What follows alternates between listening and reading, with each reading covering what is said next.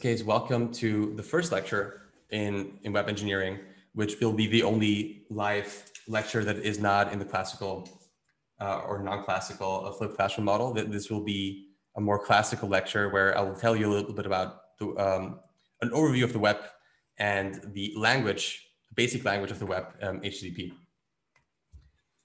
So the contents will be a very quick, very brief history of the internet and the web itself. And it will be then more focused on HTTP, which is the language of web communication. Let's see.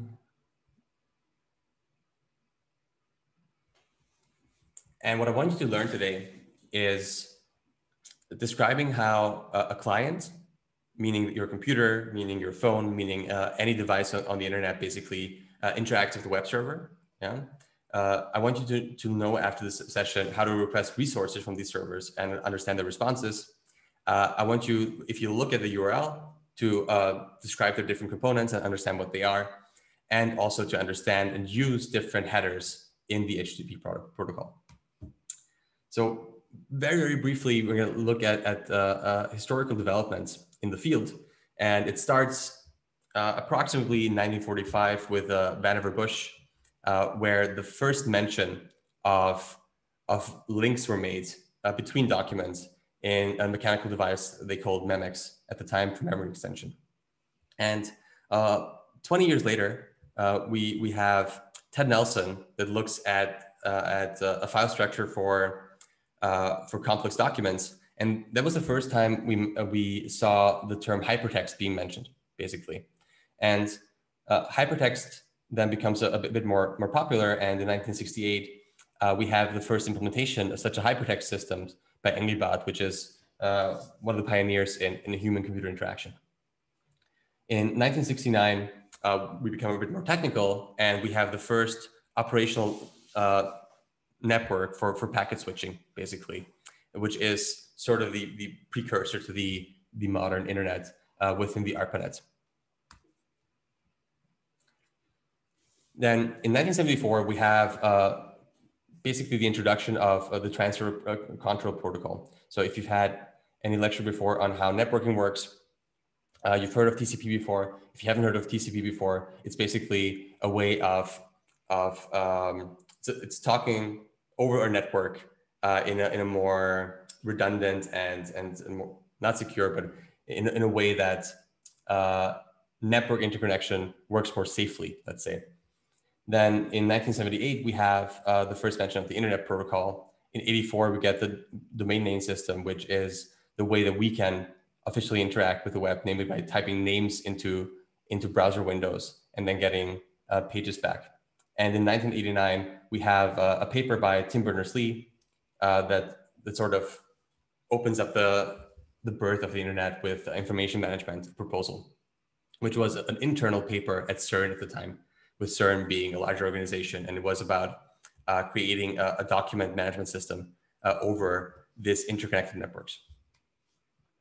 In 1990, we have the first browser. However, it wasn't graphical, it was on a command line. And then the first graphical browser was in 93, which was called Mosaic, which also was a precursor to Netscape at the time. In 94, we have more beyond researchers and military, we see adoption of the internet with dial systems from CompuServe and AOL in the US. We have the founding of the W3C, which is the World Wide Web Consortium, which deals with standards on the internet and about the web. And we have the first, let's say, more mainstream browser coming out, which is the Netscape Navigator, which in some way could be seen as a precursor to today's Mozilla. And in 98, we have Google being founded in Menlo Park, basically from a spin-off from a DARPA grant at Stanford back then, with their paper on the PageRank citation ranking. And this is one of the papers that I mentioned earlier, Information Management, a proposal from Tim Berners-Lee. It's at first, it was an internal paper at CERN, where they talk about all the chaos ensuing with document management and how you can deal with the complexity that comes up with managing all these documents. And basically they took the idea of hypertext that has been introduced in first the 40s and then the 60s and 70s of how we can deal um, uh, with different kinds of documents and how we can deal with information management systems. And that's also where the idea of the link, came to be within the internet. So the link itself and the way that we interact within websites, for instance, has had its roots already since the 60s, basically. And this is the Mosaic browser, which also, interestingly, if you think about it, it's been pretty much 30 years since this came about. And our modern web browsers do so much more in the background, but they look pretty much the same, right? So the metaphors that we use within the internet have stayed pretty consistent over the last 3 decades, basically. While in the background, we've made some progress. There's been a lot going on in terms of browser internals. So the browser itself nowadays is more like an operating system than anything else. Okay, before I move on, I see there are a couple questions. Let me see.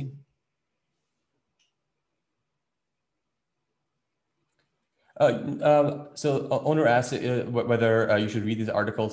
You don't have to read them for the sake of this course. I think they may be interesting. I'm just pointing them out to you for historical context. And then there's questions about history between HTML and XML. Richard says that XML was after HTML. I'm honestly not sure what the genealogy of this is, whether XML was sort of introduced after HTML. My vague memory on this is that XML got pretty huge in the late 90s and early 2000s as an exchange format. Whereas HTML has already been established before that. I'm not sure if, and then, we had a standard where XML is a superset of HTML, basically, and HTML being a specialization. But I'm not sure what the history of this was, right? But yeah, this is something you can look up. Not super important for the lecture. This is more of a slight introduction. Okay, yeah, so Jan found the right Wikipedia article. So if you look at the standard generalized markup language, this was the precursor for both XML and HTML. Thank you, Jan. So then if we look at the internet itself, right? And this is the only time, probably, maybe one of the few times where I will cite Wikipedia, but Wikipedia has, a very specific sentence about this. The internet is a global system of interconnected computer networks that uses the internet protocol suite, namely TCP/IP, to link devices worldwide. Okay, so there are a few important concepts here. One is TCP that I quickly mentioned before. TCP is a connection-oriented protocol, meaning that it establishes a point-to-point connection between two units within a network, two entities, and allows them to interact with each other in a connection-oriented way. And then we have IP, which is the principal communications protocol to deliver packets across this network, right? And then we have this other thing called an IP address.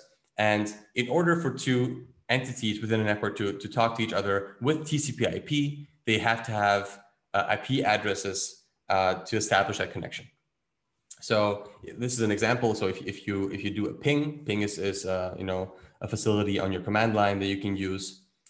It will allow you to say, let's say, ping or tov.cat, and it will give you a public IP address of a domain. And in the case of TOV, this is one of their public IP addresses. So if we go back to 1973, this was basically all of the internet back then, right?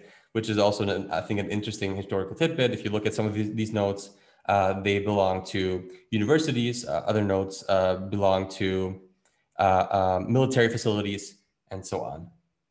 There are some questions. Okay, no real questions in the chat. So let's quickly think about what happens if we type in any website on your browser. right? So if we go to the browser and we type in www.google.it, so what happens for that to facilitate all the requests and everything that's going on in the background? Okay. So we do that. What's the first thing that happens? Anyone?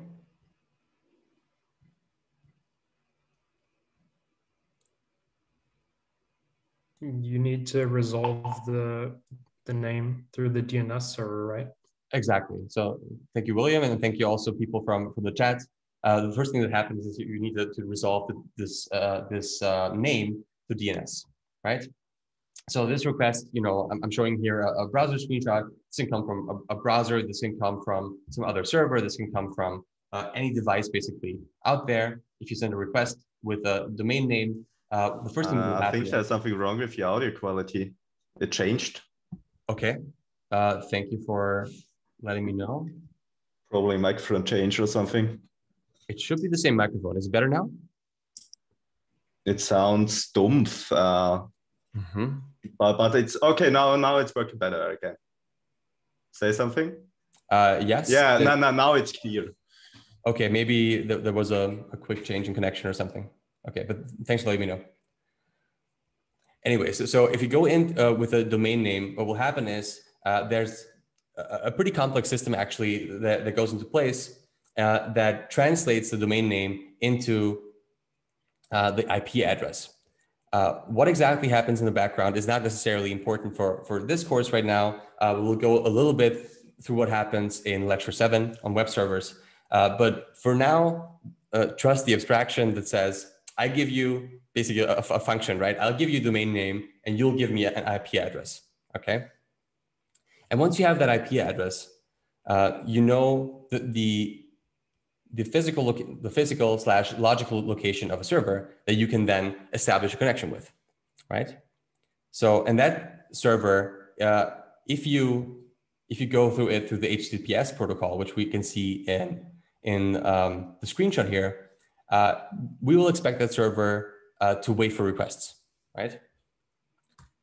So what happens is that we send this request through this protocol called the Hypertext Transfer Protocol, HTTP. We send an HTTP request. We expect the server to understand that protocol and send back an HTTP response. If the server doesn't know what to do, it will simply crash. It will give you back nothing, or it will give you back something nonsensical, right? So, and we'll go through that in the beginning. But in order for this to work, as a client, I send an HTTP request, and the server itself needs to be a web server that can serve web resources to me.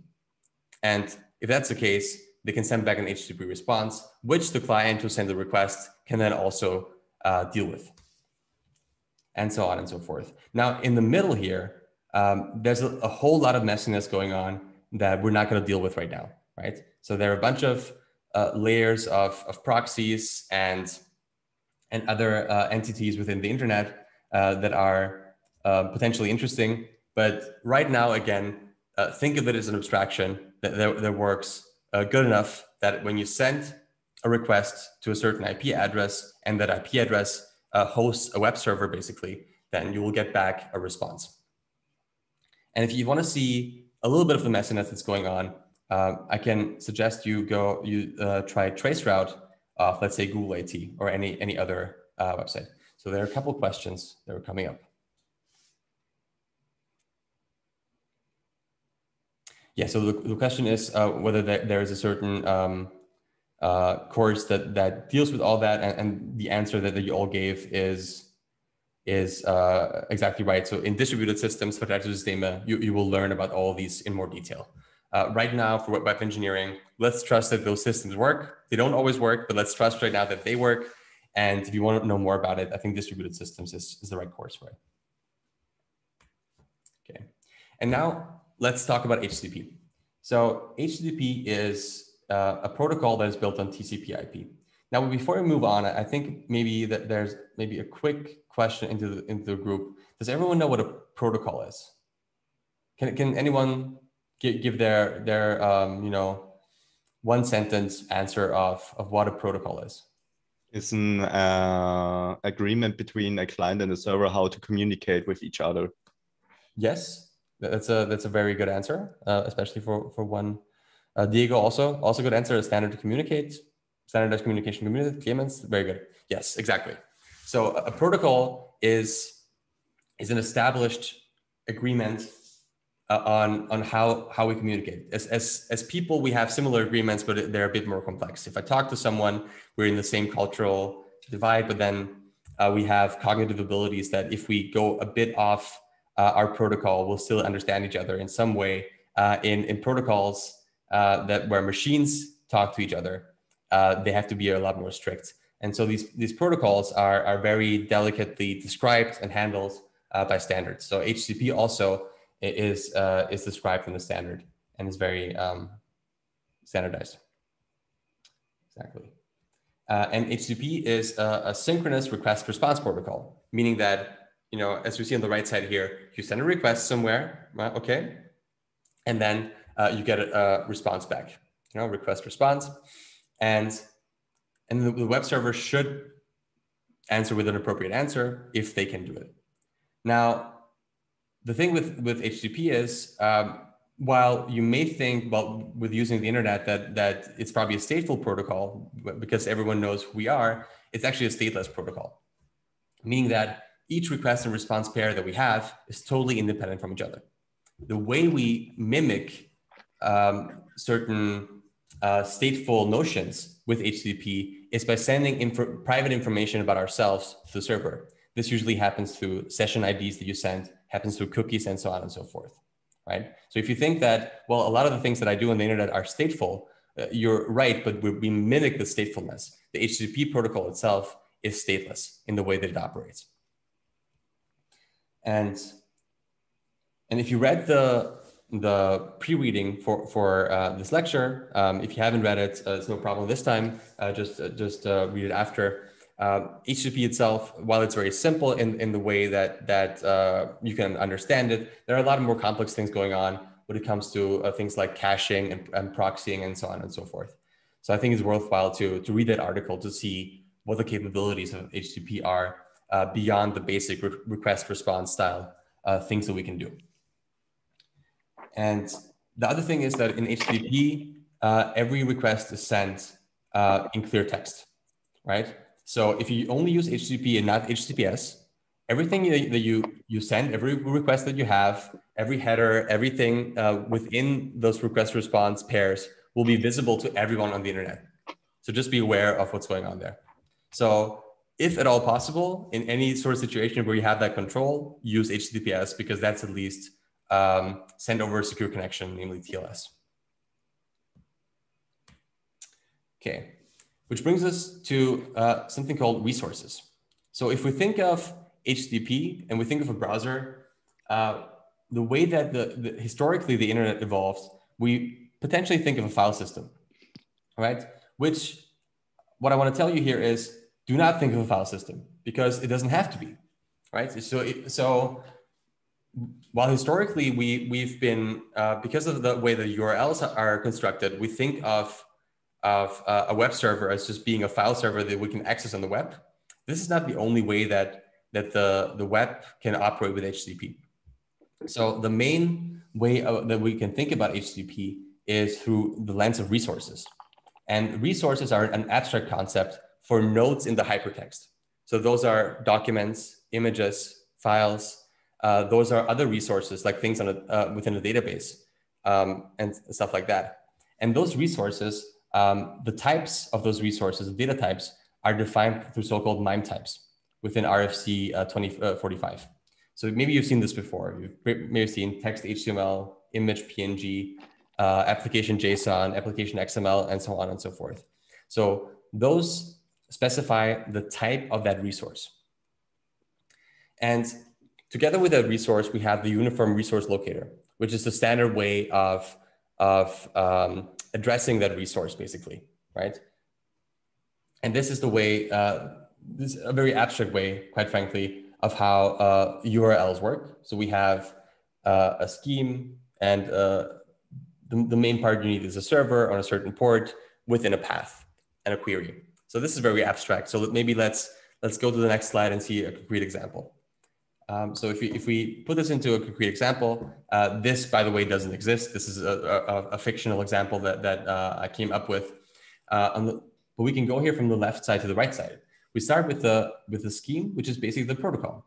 So while URLs are I would say, mostly used for HTTP and HTTPS, the scheme or the protocol that you use can be any protocol that supports this URL-based resource linking. So the first thing you would describe is the scheme. However, it doesn't have to be HTTP. A lot of times, maybe you have seen FTP before, right? The file transfer protocol.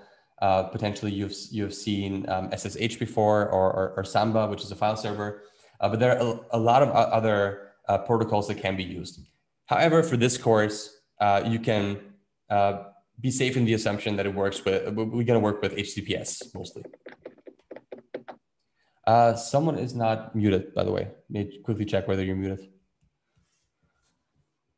Okay.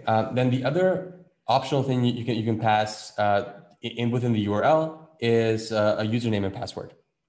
So this are things that you often see from a web file server. You see it from FTP. You see it from maybe Samba, right? You rarely see this from regular HTTP resources, but it's part of the base syntax. Then the most important thing is the server. So in here, you can either provide a domain name, which is then resolved through DNS, or you can provide directly the IP address. Then you can provide a port. If you don't provide a port on standard web browsers, the port will be, the default port is port 80, which is the default port for HTTP. And then, okay, let me reframe that. Because most of the requests are HTTP or HTTPS, the default port is 80 or 443, I think. However, it depends on the scheme. So whatever scheme you have, so the port you have, the default port you have, is dependent on the scheme you have. So after you define the server and potentially a port, again, you can provide a path. So the path is this way of thinking within a file system. So it's the local path to a resource on the server. However, it doesn't have to be mapped to a physical file system path in your server, right? Remember that. Okay, so if you have a web server, the way you map your path is independent of the underlying file system, meaning that you can map whatever string you want in whatever slashes you have, right, to some resource on the server, which doesn't have to have the same layout on the file system. Then you have a query, meaning that you can pass parameters. In this case, the parameter is the year, right? And then last but not least, you have the fragment, which is mostly used for the client.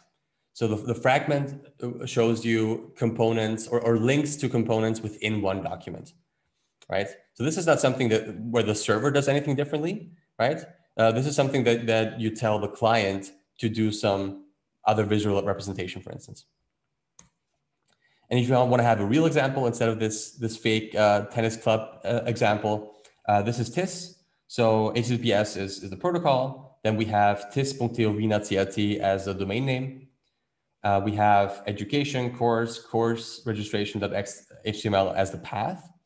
And rest assured that education / course is not a file system path on the TIS server somewhere, right? This is just a logical path, if you will. And then after the question mark, we get the parameters. So course number and semester are the parameters that you pass. And in this case, we don't have a fragment. Oh, I see there are questions.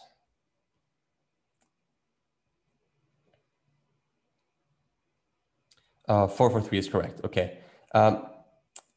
Is it required to go over HTTPS to use the HTTP2 protocol? I don't know exactly. Let me note that down, and I can put it in the tool forum for you.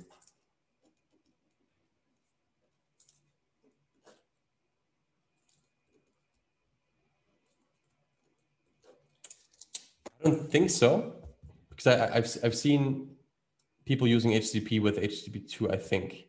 but I'm not entirely sure. So I can look this up, whether it's required to be an HTTPS for HTTP2. All right.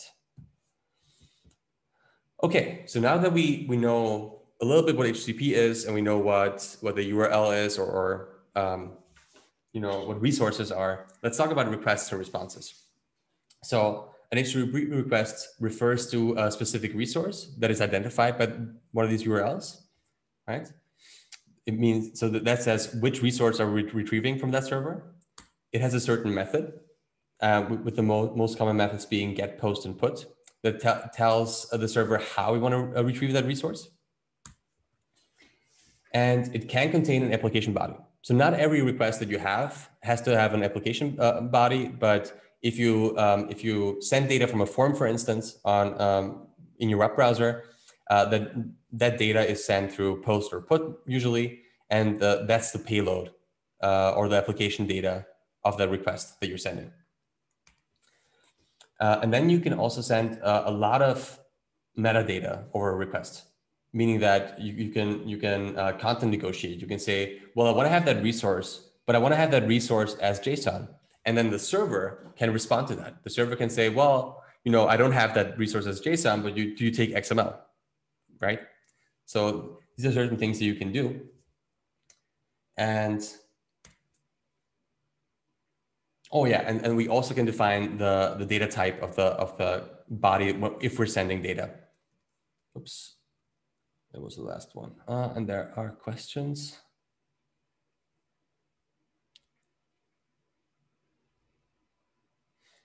Okay, so if you look at the chat, we have Otto and Jan talking about HTTP2.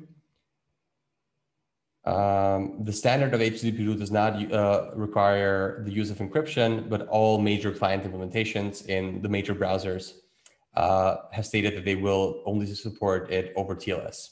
So encryption with HTTP2 is de facto mandatory. Okay, yeah, thanks for providing these resources. And I don't have to put them on the forum anymore. That's great. Okay, but going back to the requests. So we'll look at an example in a quick second, but a lot of the requests that you do are GET requests, meaning that you send a request to a server and you will receive a response without sending any application data to that server. And if you do want to send application data to the server, you do it over these other methods, post or put, for instance, where you also send an application body and specify the type of that body through a MIME type. And yeah, so here is a bit more detail on the request methods. There are quite a few of them. I think the main ones that you need to know right now are get, post, and put probably. And in most cases, you will be fine with get and post. However, you should know the distinction between the others. So if you go through that a little bit. So if you have a get request to a resource, then that should only retrieve data. And that should be safe and repeatable. So the standard says that if you provide a get resource, no side effects should happen visibly, at least for the user. So if you send a get request over and over to the same resource, you should retrieve the same resource over and over again. However, the reality of the web is a bit different, right? A lot of times, if you send a get request, the server will track something about you, like your IP address or cookie data that you have, and so on and so forth. So it's unfortunately not as black and white. However, visibly, you can expect the request that you do to have no side effects. But technically, there's certainly side effects from most GET requests that you put out there. If you design your own web service, and we will go through that in approximately lecture 7 and 8, then you have to think about these things of what the expectations of users are. However, if you use those things, just you can sort of expect that if you do a GET request, nothing bad will happen. Nothing will be changed on the resource part. However, it's not entirely without a side effect. Where you should definitely expect side effects are for things like post, put, delete, and patch. So we can see some details here. For post, what that means is you submit data to a resource. And the data that you're submitting is part of the body of the request. And oftentimes when you do posts, it means that you're creating a new resource. So let's say you have an application that stores I don't know, stores ice cream flavors. And if you have a form where you say, well, I want to have a new ice cream flavor, and you add pistachio for whatever reason, right? And you add whatever other data you have, and you send this over, then you usually would send this as a post request. And then the server will know, okay, I'm receiving a post request. And what usually happens is then that the server can read this request. It will do something on the server. It will have some side effect. It will write to a database. It will write to a file. It will connect to another server, and will give you a response back. And there's some subtle differences now between post and put, for instance, slash put and patch also. So if you do a post, a lot of people use posts for both creating new resources, but also editing existing resources. However, if you want to be, clean to the standard of HTTP, you should use put to replace the resource with new data. So if you use put, then the payload that you have in your application body in the HTTP request will be used to replace the data that you have on the server in whatever way you have it, or that's the standard at least.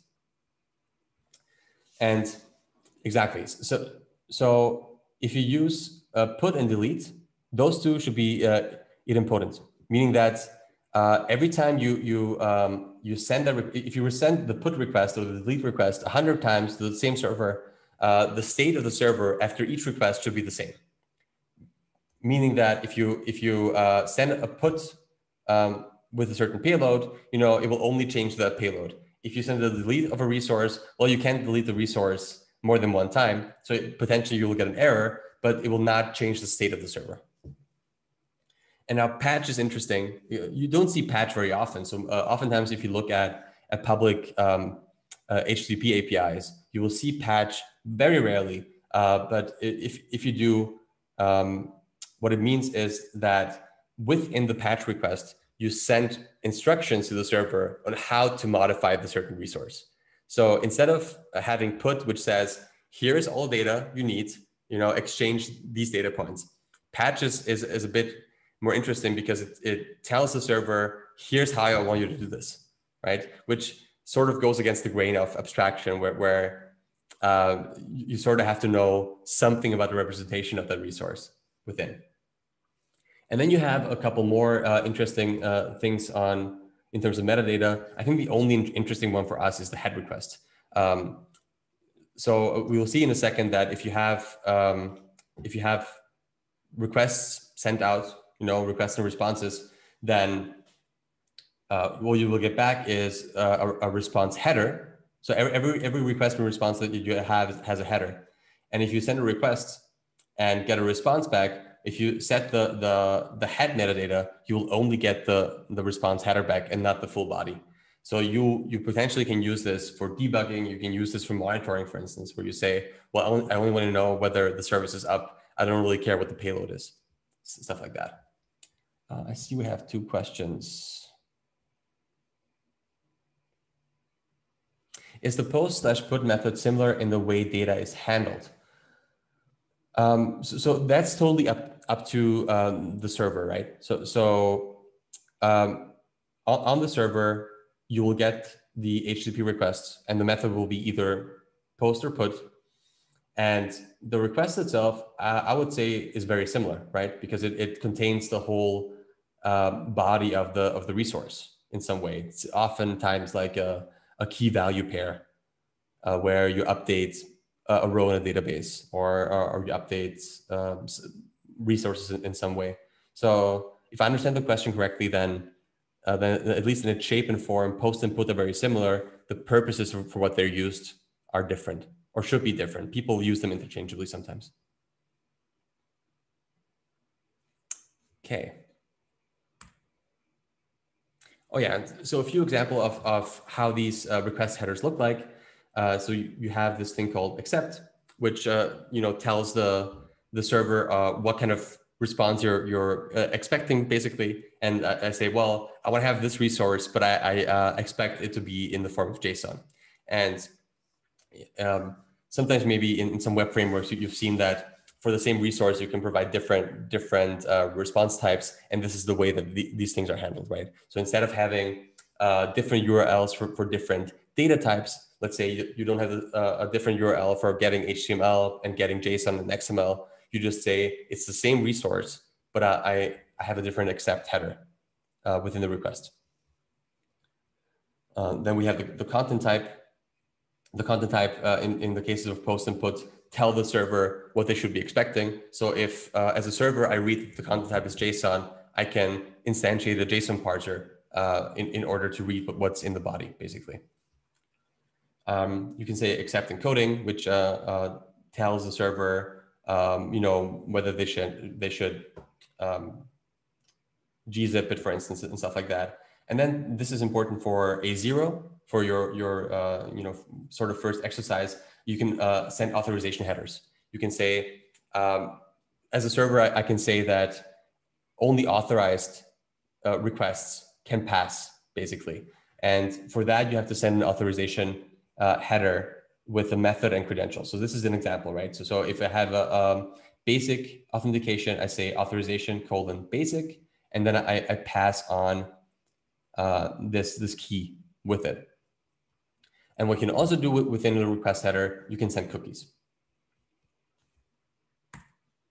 And this is an example. So HTTP is a completely textual protocol.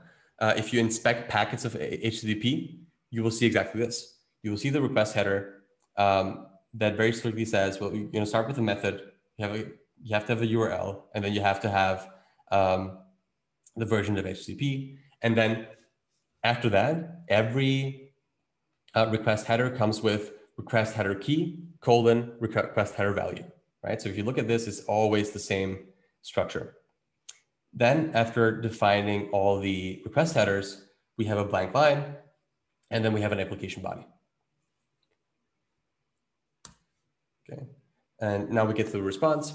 So the response is there's no way that I can, as a server, I can just send responses to some client without any requests. So a response always follows a request message. This is how also TCP in the underlying process works, where you say you establish a connection through TCP/IP, and then which sends the HTTP request, and and then we can send back the HTTP response.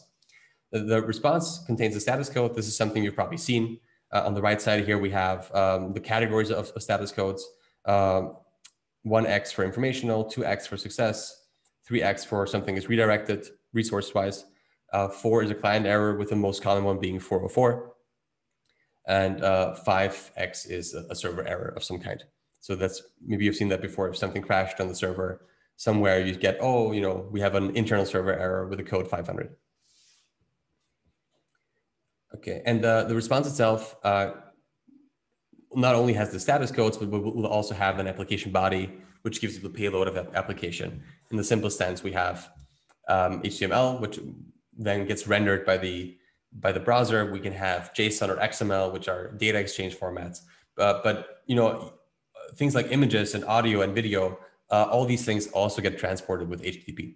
So if you get any sort of resource from the internet, usually it's transported through HTTP, and it is transported through the response to your client. Here are some examples of response headers that are maybe not super basic. So you can define when something expires. You can say that, well, I know that this resource will be good for another 2 weeks. So you send this expires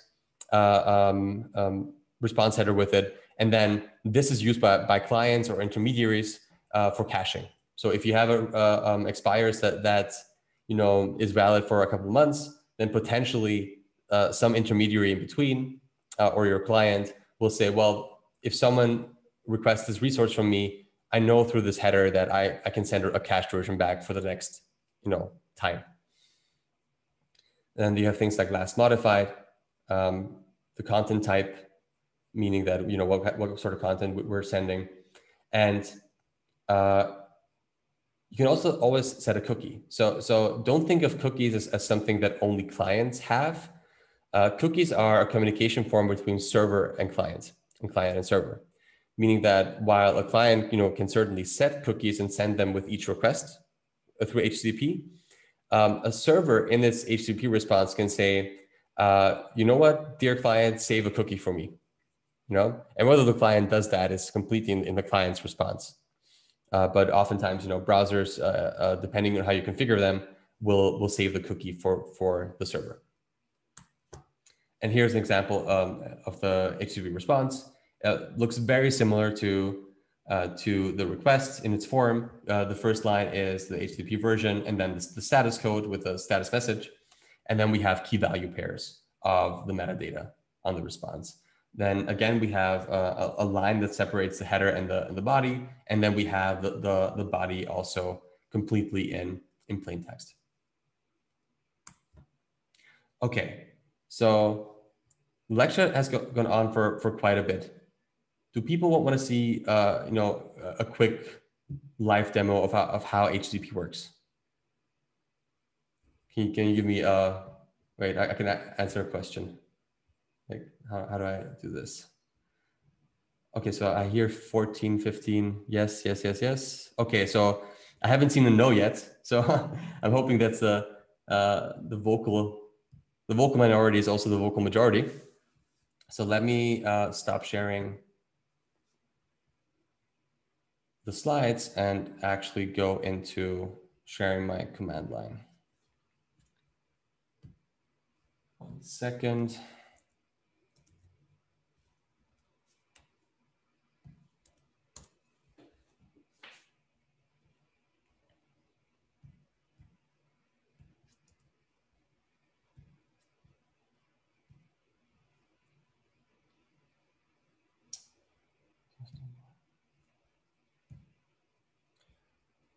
Okay, you should be able to see my command line. Okay, and maybe something that I didn't show before, I talked about traceroute. So traceroute, or first off, I talked about ping. If you do ping, you do, let's say, der Standard here. It will tell you the IP address here, for instance. And ping is the ICMP protocol that will send subliminal short messages to a service to see whether the service is up, basically. Right? So this is ping. Then we also have this thing called traceroute. Let's say, let's do Google first. Yes, that will show us the messy in-betweens, basically. So here we can see that we're tracing Google, how we get to google.com. Well, the first thing we have to do through this Winner2 endpoint at TU Wien. Then we go to this border endpoint at TU Wien. So here we're still at TU Wien at 2.26 milliseconds. And then we go to this probably BGP endpoint. Here we are in Czechoslovakia. Sorry, the Czech Republic, obviously. and so on and so forth. So this shows you a bit of the messiness that goes on the internet that you don't see. Another one, let's say Telekom. So this will bring you to Germany, for instance, right? So and then you'll see all the hops between you and wherever you need to go in terms of servers. So I think that's pretty interesting just to know for you that there's a lot of things that are hidden for you. There's a chat message. Are these the proxies? Those are usually routers, but can be proxies. So I'm not sure whether Winner2, for instance, is a proxy. It could be, but look at them more abstractly as entities that stand between you and the server that you're connecting with. I think that's the way you should look at it for now. Can be proxies, can be routers, can be bridges and stuff like that.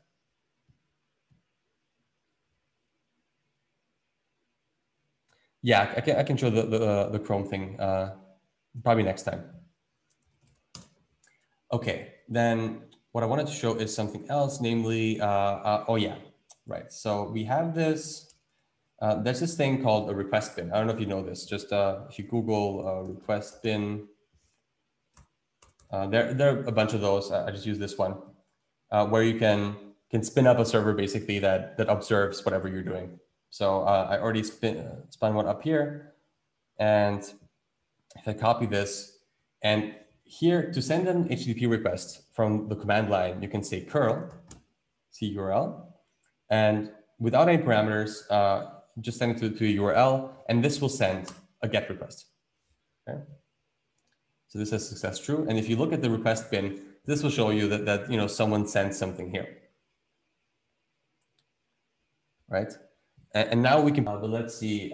Let's send a head request. So I mentioned before that you don't have to get back the body. You can just ask for the head. So you can say curl -- head and this URL. Oops.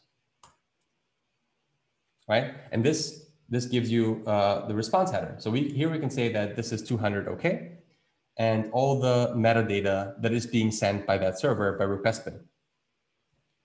Now, what else we can do? Okay, what we also can do is we can have a more verbose version. So if you say curl, let's actually save the URL. Oops, no, that's not what I wanted.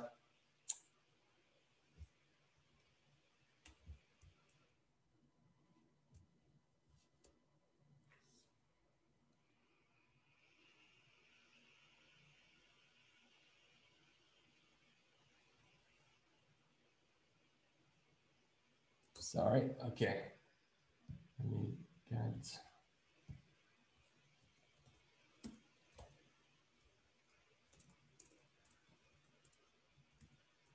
Okay, now we have that here, yes. So if we say curl of the URL -v, then it should, so that's the verbose mode. This will also tell you about a bunch of the intermediate steps that need to happen for you to connect to this URL. So if you do curl with a -v parameter, you can see all those in-betweens also. Right.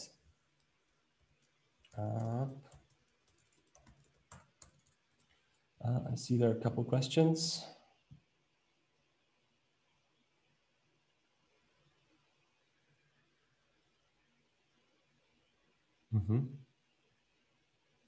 Oh yes, so there are definitely curl implementations for all major operating systems. So you should be able to use curl on Windows or Mac or Linux, for sure. What else can I show you? I can show you.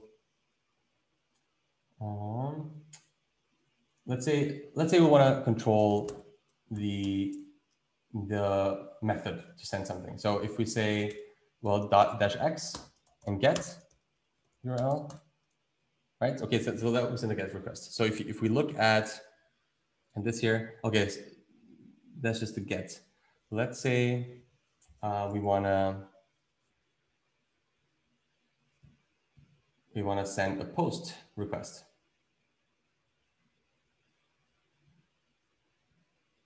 Okay, so let's do that. So this is a longer POST request that I can send here. So what I'm doing here is I'm sending data. So in curl, sending data is through -d. Let's remove the -v for now. And then I say through the -h what the content type is, and I send it to that URL.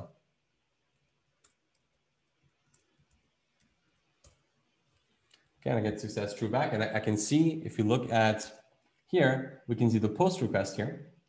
And we can see, okay, so in this case, there is some issue with encoding. Yes, so this is through copy pasting. If you look at this from my Notes app, I just copy pasted those things here, and it wasn't the right encoding. And there are a couple questions here. Yes, okay, yeah. So trace route is called trace RT in Windows.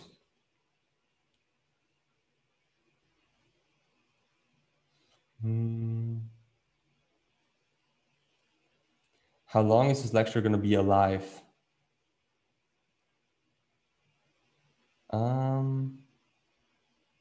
What do you mean by alive? So this lecture is going to be on YouTube for as long as YouTube is alive. Or do you mean how long this lecture will take? Oh, okay. Thanks. Whenever I'm basically done showing things. Let me see. Oh, I can maybe Yeah, let me show you two more things. So I think we can be done in like 5 minutes or so, 5 to 10 minutes max.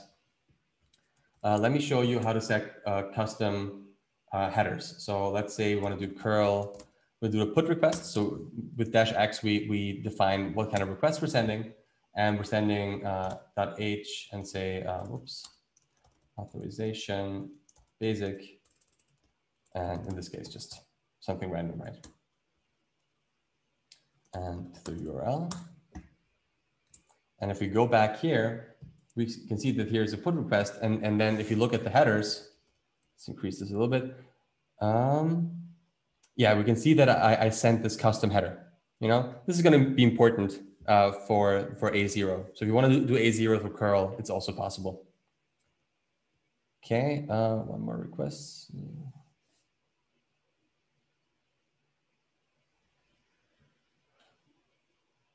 Why is it uploaded to YouTube and not Tubel? Not ad revenue. I'm not making any money from the YouTube videos, and I think the ad should be disabled because it's more convenient, basically. Okay, and then maybe let me show you one last thing. So for each modern website we have oftentimes, you know, tens to hundreds of requests per site that we're opening. So if you go to Der Standard.at, for instance, which is a newspaper in Austria, and we go to the developer tools. So yeah, every browser that you may have, every modern browser usually has developer tools that help you with developing sites on the internet. For web engineering, I would say let's just use Chrome. It's cross-platform, and I think it's a pretty good browser. So if you go to Chrome, here, settings, more tools, and then developer tools, there's this one tab called network, okay? And if I think we have to record the network activity. Oh, let me see. Yes, so if you look at network here, so all these things that you can see here, those are all HTTP requests. And you can see the status of them, right? Some of them are blocked through my ad blocker probably. And most of them are 200. You can filter by things like show me all the JavaScripts that are being loaded, show me all the CSS files, images, and so on and so forth. But as you can see that with every site that you're loading, let's go to another. With every site you're loading oftentimes, you know, up to 100 or more resources, and you know, we're not even done. Okay, so